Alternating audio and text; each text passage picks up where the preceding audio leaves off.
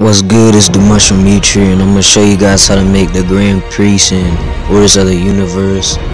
Someone in the comments told me or asked me how to make him, and I found out how to make him. So first off, name him Grand Priest with capital G, you know what I'm saying. Then go to body, give him a pale blue skin color since all the angels have that type of skin color.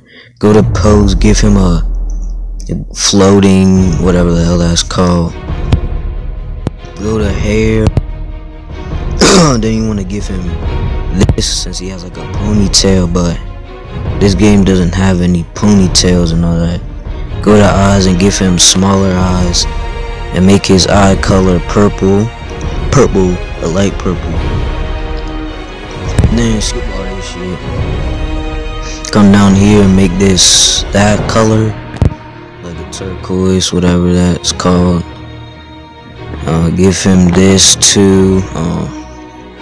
Go to design and make this orange. Then you want to go down to overall. Give him that since he has some big ass shoulders.